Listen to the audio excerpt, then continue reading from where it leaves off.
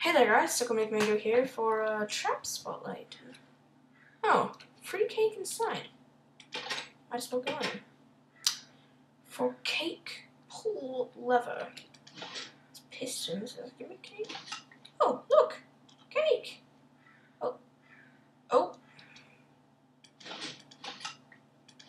I just want to take as much cake as I can. Oh, no! No!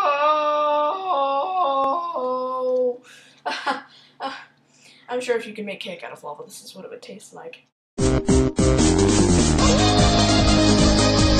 So basically, what this trap consists of is, the opening door that closes behind you. There should be some glass there, but put cake in.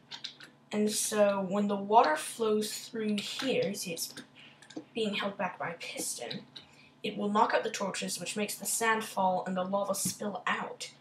Which, I haven't perfected it exactly because the lava seems to stop the water right about when it gets, it doesn't knock out both torches, is what I'm trying to say. And so, I think Captain Sparkles did a version of this trap a while ago, but, sorry if you hear some sound in the background. It's a very noisy day in my house. So pretty much for the redstoning, it's pretty simple, except it has to stretch over a long distance. So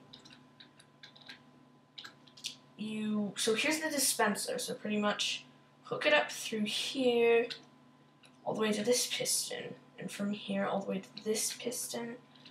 And you do actually have to go around, you can't connect it there for some reason. And then when you pull the lever once, it'll open up this, and when you pull it again, the cake will shoot out. So, and then it doesn't let a lot through, so all you have to do is go there, there, there, there, put some lava in,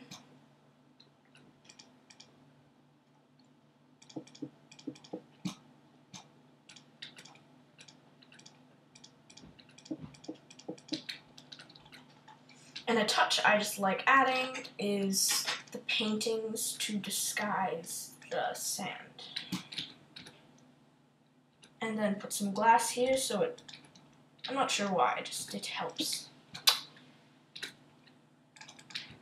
I remember there was some complication with it. And yeah, that's pretty much it for the traps. So if you want to see more of these trap spotlights, give a thumbs up. So yeah, SuckleMakeMango out. Hey there guys, SuckleMakeMango here. I'm here for the spider.